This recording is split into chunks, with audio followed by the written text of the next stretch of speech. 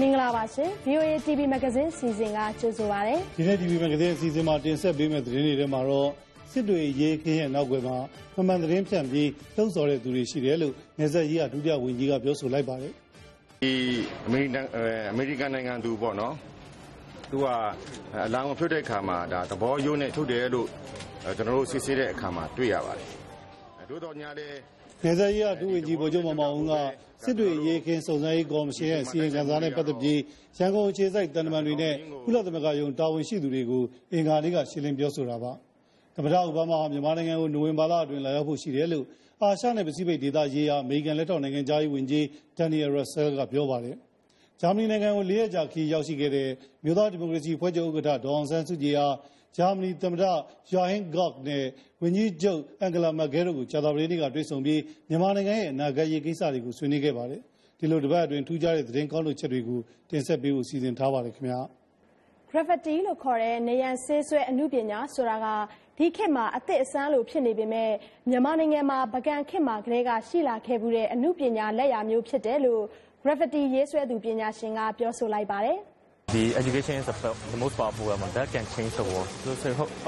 Sorry ကျွန်တော်ငယ်တဲ့ကတော့ကျွန်တော်အဓိကကျွန်တော်ဒီ line မှာကျွန်တော်အမှုပညာဝါသနာရှင်လူငယ်တွေဟာကိုဖန်တီးကျင်တဲ့အမှုပညာနဲ့ခံစားမိတဲ့အတွေ့အမြင်တွေကိုဖော်ပြနိုင်မှုနေရာတက်တက်မှတ်မှတ်မရှိလို့လမ်းမတွေပေါ်မှာဖန်တီးကြရင်းနဲ့ဒီ graffiti နေရန်ဆေးရေးပကြီးပေါ်လာတာလို့ယူဆတဲ့အကြောင်း graffiti ရေးဆွဲသူကိုအာကာကျော်ကပြောဆိုလိုက်တာပါ VOA ရန်ကုန်ရုံးခွဲတာဝန်ခံကိုသားညွန့်ကကိုအာကာကျော်နဲ့တွေ့ဆုံမေးမြန်းထားတာကိုလည်းရှုစားကြရမှာပါရှင်အပတ်စဉ်စီစဉ်ဖြစ်အမေရိကန် EDM သုံးနှုန်းများအင်္ဂလိပ်စာသင်ခန်းစာအစီအစဉ်နဲ့ကမ္ဘာတော်ကထင်ရှားကျော်ကြားသူတွေနဲ့လူပညာရှင်တွေရဲ့သတင်းဒိုထော်ရာတွေကိုပြောပြပေးနေတဲ့တက်တက်အောင်သတင်းလွှာတွေကိုလည်းထုတ်လွှင့်ပေးဖို့ရှိပါတယ်ခင်ဗျာ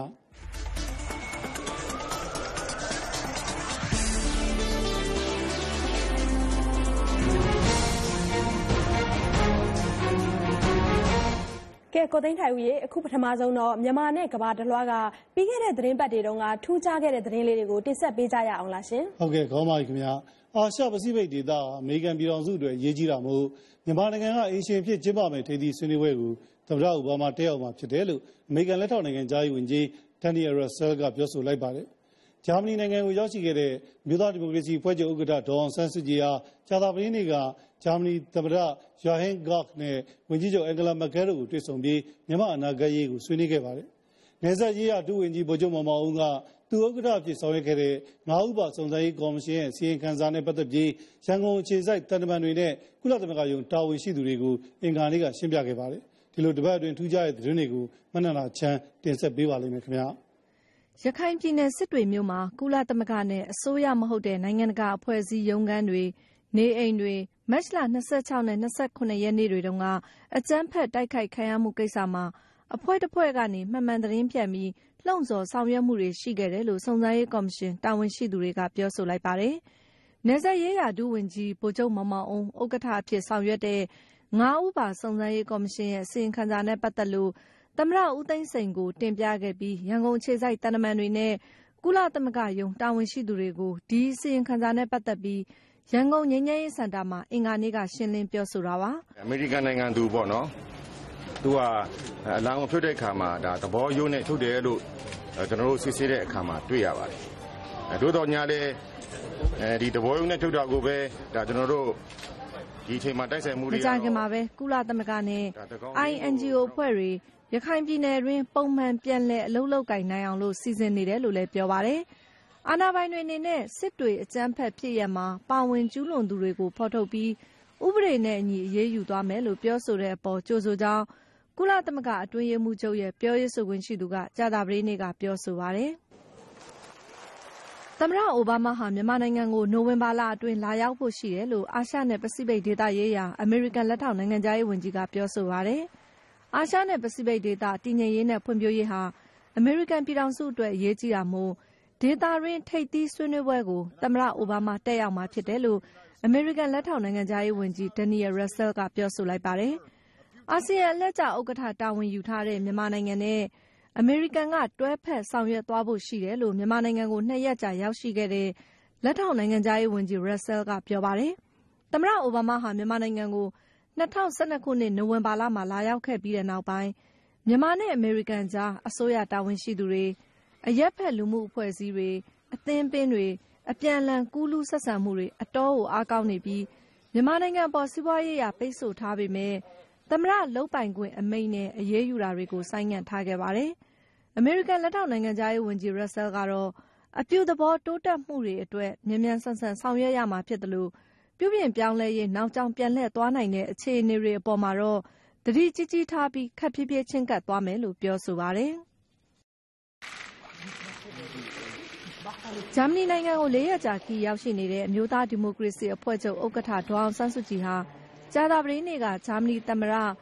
ယိုဟာဟင်ဂုတ်နဲ့သမ္မတအိမ်တော်မှာတွေ့ဆုံခဲ့ပါတယ်။ဝန်ကြီးချုပ်အန်ဂလာမာကဲနဲ့တွေ့ဆုံစဉ်ဒေါ်အောင်ဆန်းစုကြည်ကမြန်မာနိုင်ငံဟာတိုင်းရင်းသားတွေစုပေါင်းနေထိုင်တဲ့နိုင်ငံဖြစ်တယ်လို့ဒီမိုကရေစီနည်းကျစုဝေးနေထိုင်လိုတဲ့ဆန္ဒတွေရှိတာမို့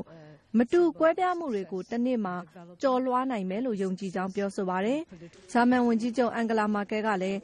းမြန်မာနိုင်ငံအခက်အခဲမျိုးစုံနဲ့ရင်ဆိုင်နေရချိန်မှာဒေါ်အောင်ဆန်းစုကြည်ကနိုင်ငံရေးမှာဥဆောင်မှုအခမ်းကဏ္ဍကနေပါဝင်ဖို့ဆုံးဖြတ်ခဲ့တာအတွက်ဝမ်းမြောက်ကြောင်းပြောဆိုပါတယ်။ဒေါ်အောင်ဆန်းစုကြည်ဟာဂျာမန်ဝန်ကြီးချုပ်ဟောင်းဝီလီဘရန့်ကိုဂုဏ်ပြုပြီးတော့ဂျာမနီဆိုရှယ်ဒီမိုကရက်တစ်ပါတီကပေးအပ်တဲ့ International Willy Brandt ဆုကိုတောက်ကြနေ့ကလက်ခံခဲ့ပါတယ်။ဒေါ်အောင်ဆန်းစုကြည်ဟာဂျာမနီနိုင်ငံကနေဧပြီလ14 ရက်နေ့မှာထွက်ခွာမှာဖြစ်ပြီးပြင်သစ်နိုင်ငံပါရီမြို့တော်ကိုခရီးဆက်မှာဖြစ်ပါတယ်ရှင်။ရဝမ်ဒါနိုင်ငံမှာလူပေါင်း8 သိန်းသေဆုံးခဲ့ရတဲ့လူမျိုးတုံးတပ်ဖြတ်မှုဖြစ်ပွားခဲ့တဲ့နှစ်20ပြည့်အထိမ်းအမှတ်ဖြစ်တဲ့ရဝမ်ဒါသမ္မတပေါခါဂမီနဲ့အတူကုလသမဂ္ဂအတွင်းရေးမှူးချုပ်ဘန်ကီမွန်းတို့ဟာနိုင်ငံတော်ဝမ်းနည်းခြင်းမီးတိုင်ကိုတနင်္လာနေ့မှာထွန်းညှိခဲ့ကြပါတယ်။1994 ခုနှစ်ကရဝမ်ဒါသမ္မတလေယာဉ်ပြတ်ကျသေဆုံးခဲ့ပြီးတဲ့နောက်မှာဟူတူလူမျိုးစစ်သွေးကြွတွေကနိုင်ငံတဝန်းမှာရှိတဲ့တူစီလူမျိုးတွေနဲ့အလယ်အလတ်ဟူတူတွေကိုလိုက်လံတပ်ဖြတ်ခဲ့တာရပ်ပေါင်း100ကြာခဲ့တာကြောင့်အဲ့ဒီအထိမ်းအမှတ်ဖြစ်တဲ့ရက်100မီးတိုင်ထွန်းညှိခဲ့တာဖြစ်ပါတယ်။ဒီခန္ဓာကိုအမေရိကန်ပြည်ထောင်စုဗြိတိန်နဲ့အရှေ့အာဖရိကကခေါင်းဆောင်တွေနဲ့ဂုဏ်သရေရှိပုဂ္ဂိုလ်တွေတက်ရောက်ခဲ့ကြပါတယ်။ရဝမ်ဒါမှာဖြစ်ပွားခဲ့တဲ့ရက်စက်ကြမ်းကြုတ်မှုဖြစ်ဆိုမျိုးလူသမိုင်းမှာထပ်ပြီးမဖြစ်ရလေအောင်နိုင်ငံတကာအတိုင်းဝိုင်းကအခိုင်အမာဝိုင်းဝန်းဟန့်တားဖို့ကုလသမဂ္ဂအတွင်းရေးမှူးချုပ်ဘန်ကီမွန်းကတနင်္ဂနွေနေ့ကတိုက်တွန်းပြောဆိုသွားခဲ့ပါတယ်။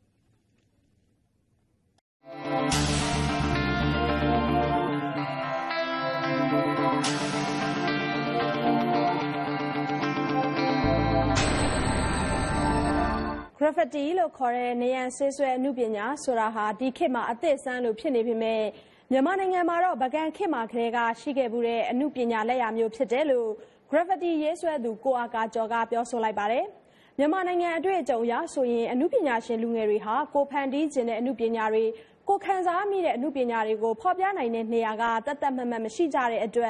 ်လမ်းမတွေပေါ်မှာဖန်တီးကြရင်းနဲ့ဒီ graffiti နေရန်ဆေးဆွဲပကြီးဆိုတာပေါ်လာတာလို့လည်းသူ့ရဲ့အမြင်ကိုပြောပါတယ်။မကြာခင်ထိုင်းနိုင်ငံဘန်ကောက်မြို့ကနိုင်ငံတကာ graffiti ပြိုင်ပွဲကိုတွားပြီးတော့ရှင်ပြိုင်မှုပြင်ဆင်နေတဲ့ကိုအာကာကျော်ကို VOA ရန်ကုန်ရုံးခွဲတာဝန်ခံကိုသားညွန့်ကတွေ့ဆုံမေးမြန်းထားတာကိုရှုစားကြရအောင်ပါရှင်။ကိုအာကာကျော်အခုဒီ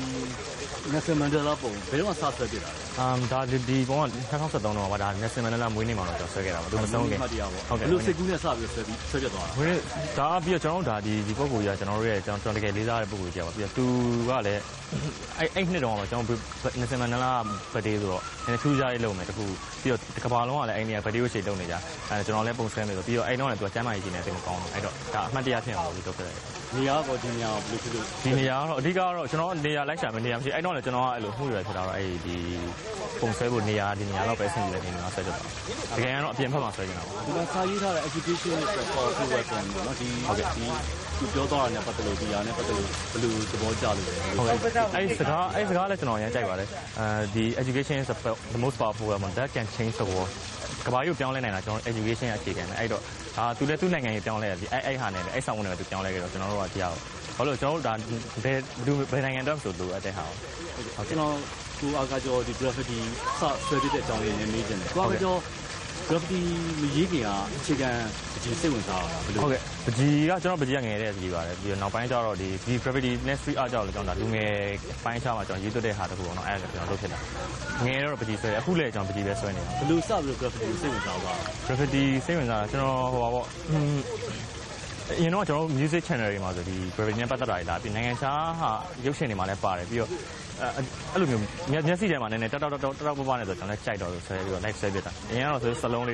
းကျောင်းမှာအိမ်မှာဆွဲပြတယ်နောက်ပိုင်းကျတော့ဒီနိုင်ငံဖက်ဒေတာဆေးမှုနဲ့ဆွဲပြတာအဲ့တော့စပြီးတော့ဆွဲတဲ့အခါမှာလူတွေရဲ့ထုံနေကြဘယ်လိုမြင်လဲဦးဆုံးကျွန်တော်2000ဟိုလောက်ပေါ့ကျွန်တော်9တန်းပြီးချင်းနှစ်လောက်ကျွန်တော်တစ်ခါဆွဲဘူးလေဆေးဘူးနှစ်ဘူးလောက်ဝယ်ပြီးတော့အဲ့တုန်းကတော့ဒါနိုင်ငံဟောပေါ့နော်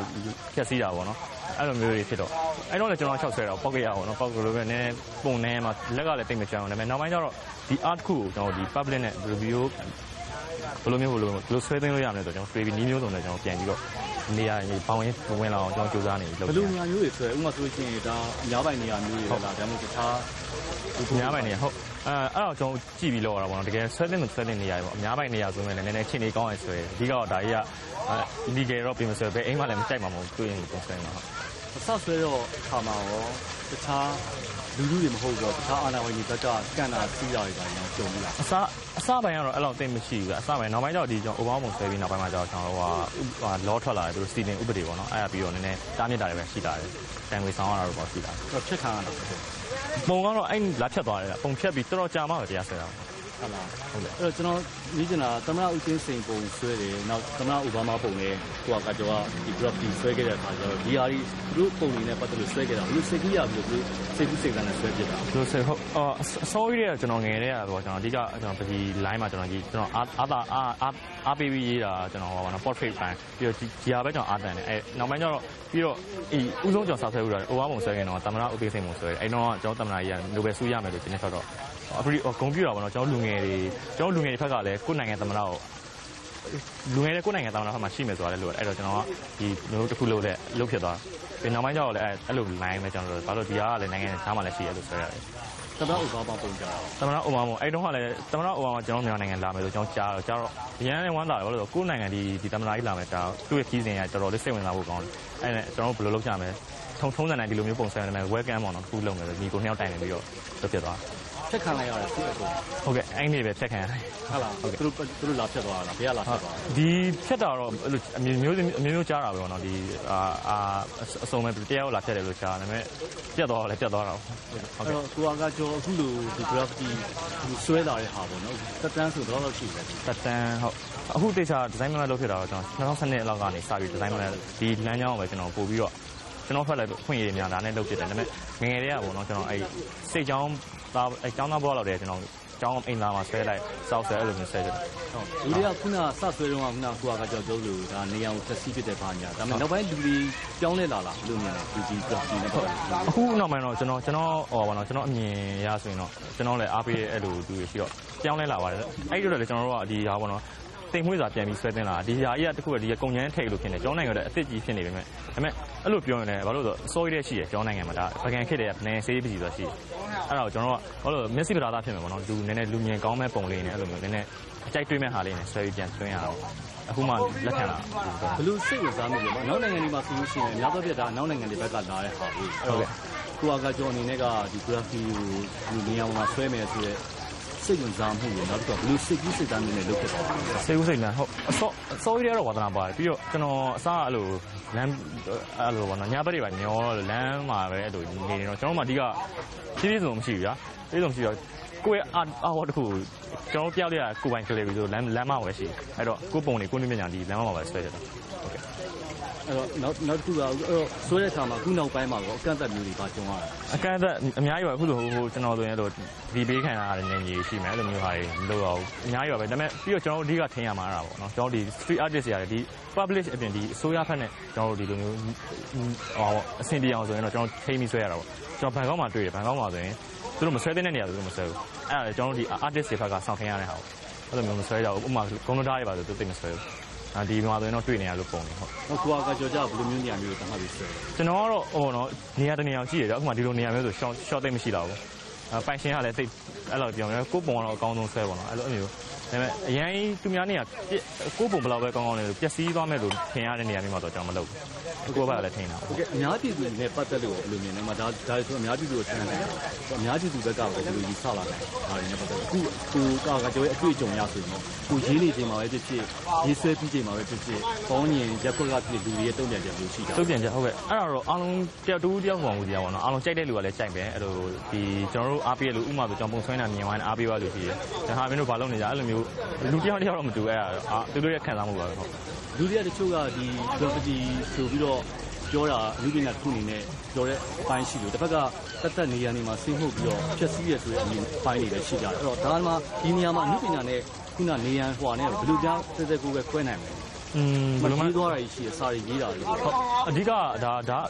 အဲ့လိုလောက်တာလေဒါလည်းအားလုံးတော့ခံယူချက်ကိုယ်စီနဲ့လောက်တာပဲအဓိကကိုခံယူချက်ပေါ့နော်ကိုလူပညာတစ်ခုထုတ်ပြမှာလားဘယ်လိုလုပ်မှာလဲအဲ့ဒါပါပဲတကယ်မှဒီဟာတလိုင်းနေမှာပဲဘယ်လိုဒါကွဲထွက်နေကြတယ်မလို့အာနာပိုင်ကြီးကခေါ်ယူပြီးတော့ဆွဲခိုင်းတာကြီးလည်းရှိတာဟုတ်ကဲ့စီကိန်းတော့ဆွဲပေးရတယ်အဲ့တော့ဘာလို့ပုံကြီးဆွဲခိုင်းစီကိန်းတော့ဒီစီကိန်းနဲ့ပတ်သက်တယ်အောင်နော်ကျွန်တော်စီကိန်းအဲ့ပုံတစ်ခုဆွဲပေးရဟုတ်ကဲ့အဲ့ဒါလူငွေကြီးနဲ့ယူပြီးတော့ဆွဲတာလားဘယ်လိုလဲဟုတ်ငွေကြီးကျွန်တော်အဲ့တော့ကျွန်တော်ဒီဆေးဘိုးတွေပဲပေါ့နော်ကိုယ်နိုင်ငံအတွက်ကျွန်တော် artist fees ကိုကြောက်ကျွန်တော်လုံးဝ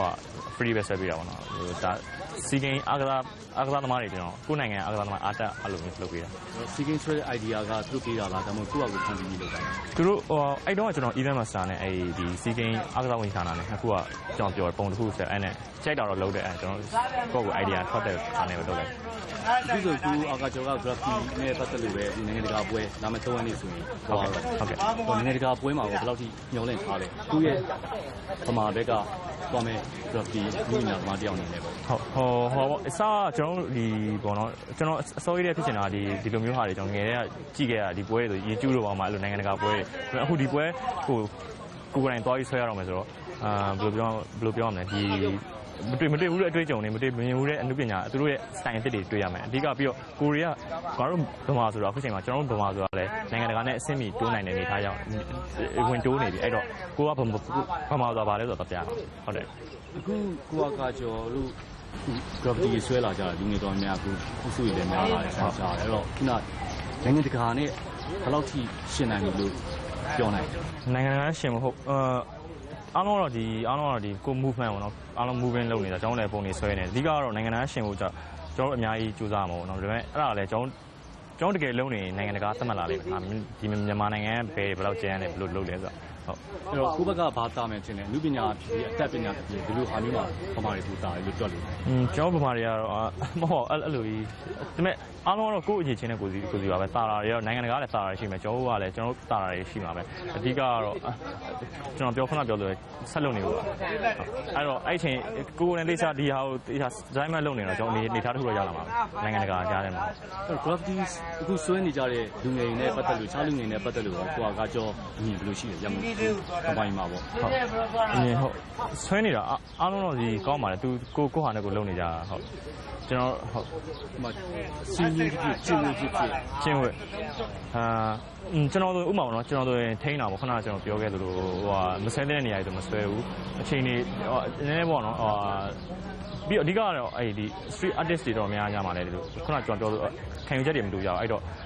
့ကျန်တဲ့ဟာတွေကျွန်တော်ပြောရတော့ဒီမျိုးဖြစ်တာပါအားကြောင့်အခုလိုဒီလိုဆွဲခြင်းအဖြစ်တခြားပကြီးအမှုပညာရှင်တွေဘက်ကဝေဖန်မှုတွေရောရှိတာအမှုပညာရှင်တွေဝေဖန်မှုဆိုဟုတ်ပကြီးလောကဖတ်ချင်ကျွန်တော်ပကြီးဆရာကြီးတွေဆရာဦးဝင်းဖေမြင့်တို့ပါတော့သူဒီဆရာတွေကျွန်တော်တော်တော်များတော့ကျွန်တော်ဒီလိုမျိုး line ကြတော့သူတို့လည်းအားပေးကြတယ်ဝေဖန်တာကတော့ဗျာဟိုနည်းပေါ်တော့ရှင်ဒါပေမဲ့အားပေးကြတာတော့များပါတယ်ဒါဒီလိုမျိုးလုပ်တယ်ရတယ်ရှားတော့လက်ခံကြတာဟုတ်ကဲ့လက်ခံအဲ့တော့ကိုအာကကျော်အခုဘာဆက်လုပ်သွားမလဲ gravity ပဲဆက်သွားမလားအခုနိုင်ငံတကာပွဲတွေလည်းသွားမယ်ဘာတွေစိတ်ကူးထားလဲလက်တော့စိတ်ကူးတာစိတ်ကူးတော့အများကြီးပါအဓိကတော့ကျွန်တော်ဒါဒီနုပညာလောကကျွန်တော်ဒီဟာဆက်လုပ်နေပါပါနိုင်ငံတကာပွဲတွေမှာလည်းကျွန်တော်တက်နိုင်လောက် creation တွေလုပ်ပြီးတော့ကျွန်တော်လည်းနောက်ဆုံးမေးချင်တာဒီ gravity လောကပေါ့နော်ကိုကကျွန်တော်တို့လူငယ်တွေအခုလုံနေကြတဲ့ဟာကိုတကယ်တမ်းနိမန်တမ်းမှန်နဲ့ဖွံ့ဖြိုးလာဖို့ဆိုရှင်ကိုဘက်ကဘာတွေလုပ်တင်တယ်ကိုဘာတွေလုပ်သွားဖို့ရှိတယ်ဘယ်လိုမြင်ထားလဲဒီကျောင်းဖတ်ခတိုးတက်ဖို့ဆိုရင်ဟုတ်ပါတော့ကျွန်တော်မြင်တယ်တော့အဓိကတော့ဒီဟာကိုဓာကြီးကိုတကယ်သေချာလုပ်တော့မယ်ဆုံးဖြတ်သွားရင်ဒီဟာကြီး professional ဖြစ်အောင်လုပ်ရအောင်အစရပေါ့နော်ဒါပုံဆွဲတဲ့အခြေခံတွေအကုန်လုံးသိအောင်လုပ်ရမယ်ပြီးရင်ဒီဟာအကြောင်းအဲ့တော့မှပဲကျွန်တော်တို့အဆင့်မိလာဟုတ် ရိုးတန်းဆွဲနေမယ်ဆိုရင်တော့ရိုးတန်းဟောတော့ပြင်းတီလုံနေတဲ့ဟာမျိုးဆိုရင်တော့ဒါတလိုင်းပေါ့နော်ဒါပေမဲ့အဓိကတေချာလုပ်မယ်ဆိုရင်ကိုကဒါရုပ်တာဝန်ယူနိုင်မယ်ဆိုရင်တော့တေချာလုပ်ဖို့ဘယ်လိုတာဝန်ယူလဲတချို့ကြောက်လေလူငယ်တွေကအပြေးပြေသဘောမျိုးနဲ့ဆွဲရတယ်မရှိနိုင်ဘူးလားဟုတ်ရှိပါတယ်ဒါပေမဲ့အဲ့ဒါကိုကြိုက်နေသူကြိုက်မသူရောက်လေဒါပေမဲ့အဓိကတော့ကျွန်တော်တို့ဒီဟာတစ်ခုကျွန်တော်အကောင်းဆုံးလုပ်မှာအဲ့လိုမျိုးဟုတ်ကဲ့ကိုကကျေးဇူးအများကြီးတင်ပါတယ်ဟုတ်ကဲ့ကျေးဇူးတင်ပါတယ်အပြည့်ဟုတ်ကဲ့ပါကဲမဆုမူကြီးဒီတစ်ပတ် EDN အင်္ဂလိပ်စာသင်ခန်းစာအစီအစဉ်ဘာကြောင်းလဲဆိုတော့ပြောပြပေးပါလားခင်ဗျဟုတ်ကဲ့ပါရှင်အမေရိကန်မှာသုံးနှုန်းပြောနေကြတဲ့ EDN အသုံးနှုန်းများအင်္ဂလိပ်စာသင်ခန်းစာအစီအစဉ်မှာတော့ဒီသတင်းပတ်တော့ LIP lip ဆိုတဲ့အသုံးနှုန်းကိုလေ့လာကြရမှာပါဒေါ်လာတန်းက George Bro နဲ့အတူတင်ဆက်ပေးထားတာကိုရှုစားကြပါရှင်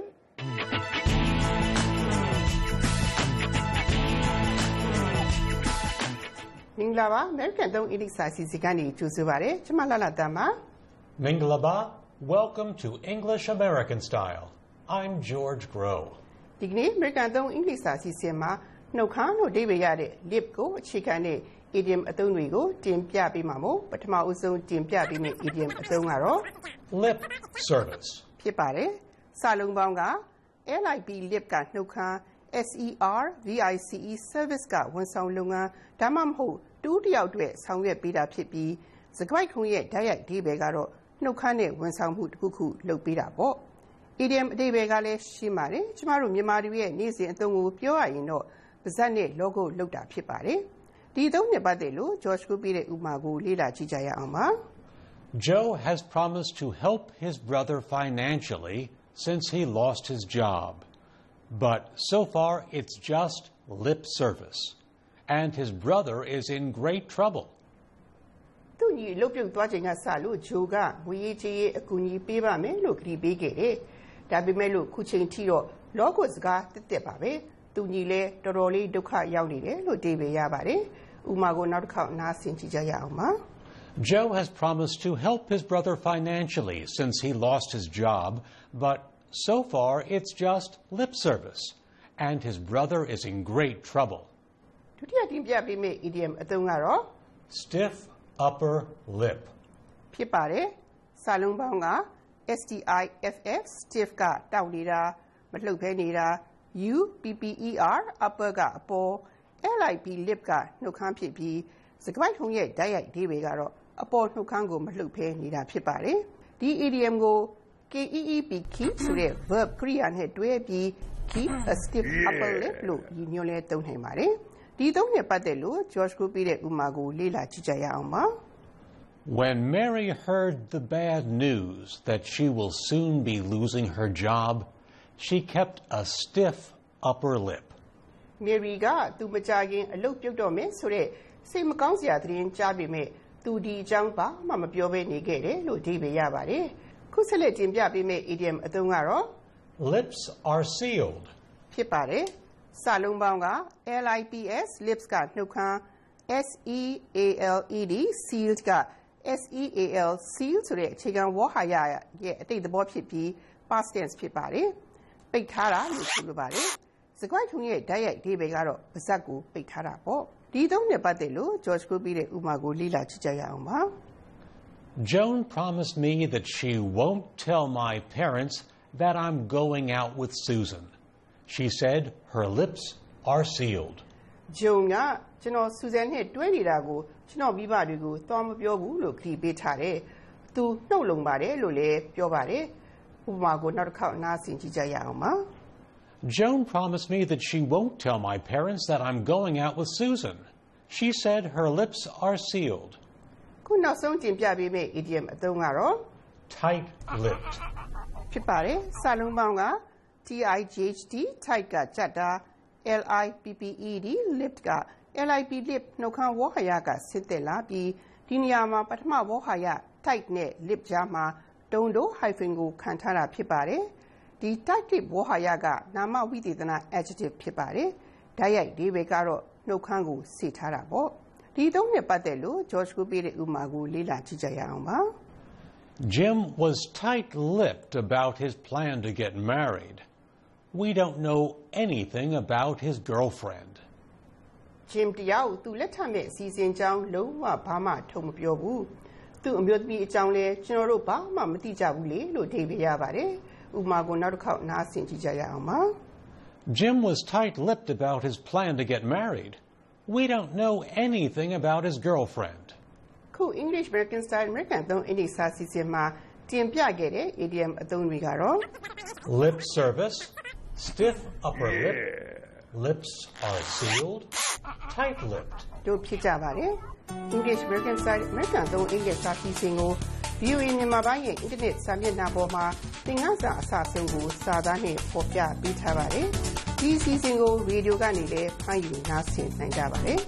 VOA မြန်မာပိုင်းရဲ့ website လေးစာကတော့ burmese.voanews.com ဖြစ်ပါတယ်ရှင်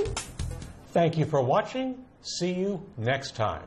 English American Style English စာအစီအစဉ်ကိုအခုလိုကြည့်ရှုအားပေးကြတဲ့အတွက်လည်းအထူးကျေးဇူးတင်ပါတယ်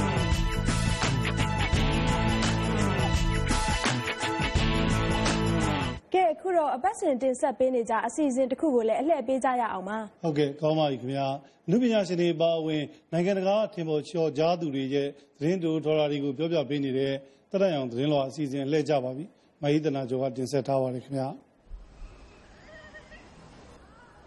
ဂျပန်နိုင်ငံယိုကိုဟာမာအားကစားရုံမှာဧပြီလ2ရက်နေ့က K-pop ဂီတပွဲတော်ကျင်းပတော့ဂျပန်ကပရိသတ်ထောင်ပေါင်းများစွာလာပြီးတော့အားပေးသွားကြတာပါကိုရီးယားဂီတတိုင်းတစ်ပါးမှာဘလောက်ပြန့်နှံ့ပြီးတော့အောင်မြင်မှုရှိလဲဆိုတဲ့ဥပမာတစ်ခုပါပဲရှင်ကမ္ဘာကျော် K-pop အဖွဲ့တွေဖြစ်တဲ့ Big Bang တို့ Girls' Generation တို့လိုအဖွဲ့တွေဒီဖျော်ဖြေမှုမှာမပါပေမဲ့လည်းပရိသတ်ပေါင်း 18000 ကျော်လောက်လာပြီးတော့အားပေးသွားတာကိုကြည့်မယ်ဆိုရင်တော့တောင်ကိုရီးယားနဲ့ဂျပန်နှစ်နိုင်ငံကြားမှာတန်တမန်ဆက်ဆံရေးခက်စိမ့်စိမ့်အနေထားဖြစ်နေပေမဲ့လည်းတောင်ကိုရီးယားရဲ့ pop ဂီတကတော့ဂျပန်မှာအရှိန်အားကောင်းကောင်းနဲ့အောင်မြင်နေတယ်ဆိုတာတွေ့ရပါတယ်တောင်ကိုရီးယားအဖွဲ့တွေဂျပန်မှာလာဖျော်ဖြေတဲ့အကြောင်းတင်ဆက်တဲ့ M Countdown Concert မှာပါတဲ့အဖွဲ့73ဖွဲ့ထဲမှာတော့ 2PM, Crayon Pop, Girls Day နဲ့ MBLEQ အဖွဲ့တို့လည်းပါဝင်ပါတယ်မော်တော်ဆိုင်ကယ်စီးတဲ့ခေါင်းဆောင် helmet တွေ tracksuit တွေနဲ့ခက်ဆန်းဆန်းကတဲ့ Crayon Pop ဆိုတဲ့ကောင်မလေး9ယောက်ဂီတအဖွဲ့ဟာဆိုရင်တော့လာမဲ့ဇွန်လမှာစတင်မဲ့ American အဆိုတော့ Lady Gaga ရဲ့ R3 ဖျော်ဖြေပွဲဖွဲ့မှာပါဝင်မှုရွေးခံထားရတာပါသူတို့ Crayon Pop အဖွဲ့ကိုအားပေးတဲ့ဂျပန်ကောင်မလေးကလည်းသူကြိုက်တဲ့အဆိုတော့မလေးတွေနီးတူ helmet ဆောင်းပြီးတော့ tracksuit ဝတ်ပြီးတော့လာအားပေးသွားပါတယ်ကျမတို့ဂျပန်ကအဆိုတော်တွေနဲ့မတူပါဘူးတဲ့သူတို့အဖွဲ့ကအကားကွက်အပြောင်ပြက်တွေလို့ပြည်သက်တွေကိုစိတ်နှလုံးပျော်ရွှင်စေတဲ့သချင်းလေးတွေနဲ့တောင်ကိုရီးယားတွေရဲ့သဘာဝကိုဖော်ပြထားပါတယ်အရန်မိုက်ပါတယ်လို့ Krika Fujikawa ကပြောသွားပါတယ်ကောင်လေး6ယောက်ပါ 2PM ဖွဲ့ရတော့သူတို့ရဲ့တောင်းတောင်းတင်းတင်းရှိတဲ့ကိုခန္ဓာအချိုးအစားကြောင့်ကောင်မလေးတွေပို့ပြီးတော့ဆွဲမဲ့ကြတာပါသူတို့ရဲ့ပြည်သက်တူဖြစ်တဲ့ချီဟာရာခိုဟာယာရှိကကြွက်သားတွေနဲ့သူတို့ရဲ့ကိုလုံးကိုအရန်ကြိုက်တယ်လို့ဆိုလာပြီးတော့ဒီအဖွဲ့ထဲမှာတောင်ကိုရီးယားနယ်ပွားမဟုတ်တဲ့တယောက်တည်းသောအဖွဲ့ဝင်ထိုင်းအမျိုးသားလေးနစ်ခွန်ကတော့ပြည်သက်တွေသဘောကျအောင်ယောက်ျားပီပီသားသားခန္ဓာကိုယ်အချိုးအစားပိုင်းဆိုင်ထားရတာကိုကျင့်နေမိပါတယ်လို့ဆိုပါတယ် K-pop star တွေရဲ့ငယ်ရွယ်ပြီးတော့ခက်မမိုက်ပုံသဏ္ဍာန်ရဲ့ထူးခြားတဲ့သချင်းတွေရဲ့နဲ့မြူးကြတဲ့ကားကွယ်ဆန်တွေကြောင့် K-pop ဂီတဟာအနောက်တိုင်းဂီတနဲ့ဟောင်ကောင်နဲ့ထိုင်ဝမ်သချင်းတွေကိုပဲကြိုက်တဲ့အရှေ့တောင်အာရှတခွင်ကိုလွှမ်းမိုးထားနိုင်ခဲ့ပါပြီ2017ခုနှစ်ကထွက်တဲ့ဆိုင်ရဲ့ Gangnam Style သချင်းဆိုရင်တော့ကမ္ဘာပင်မဂီတရေးစည်းထဲမှာပါနေရာယူနိုင်ခဲ့လို့တခြားကိုရီးယားစတားတွေလည်းသူ့ခြေရာနင်းပြီးတော့ကမ္ဘာမှာအောင်မြင်မှုတွေရဖို့ရည်ရွယ်ပြီးတော့စူးစမ်းနေကြပါတယ်ဒီသတင်းပတ်အတွက် TV Magazine အစီအစဉ်ကတော့ဒီလောက်ပါပဲခင်ဗျာVOA မြန်မာ TV သတင်းလွှာအပါအဝင် VOA အာရှရုပ်မြင်သံကြားအစီအစဉ်တွေကို Asia Sub 7 ဂျိုဒူကနေပြီးတော့နေ့စဉ်ည9:00 နာရီမှာအစီအစဉ်သစ်ကိုတင်ဆက်ပေးပြီးနောက်တစ်နေ့အစီအစဉ်သစ်မပြောင်းခင်အထိအကြိမ်ကြိမ်ထပ်မံထုတ်လွှင့်ပေးနေပါတယ်ရှင်။ VOA TV Magazine အစီအစဉ်ကိုကြည့်ရှုခဲ့တဲ့အတွက်ကျေးဇူးတင်ပါတယ်ခင်ဗျာ။ရှင်လန်းချမ်းမြေ့ကြပါစေရှင်။ရှင်လန်းချမ်းမြေ့ကြပါစေခင်ဗျာ။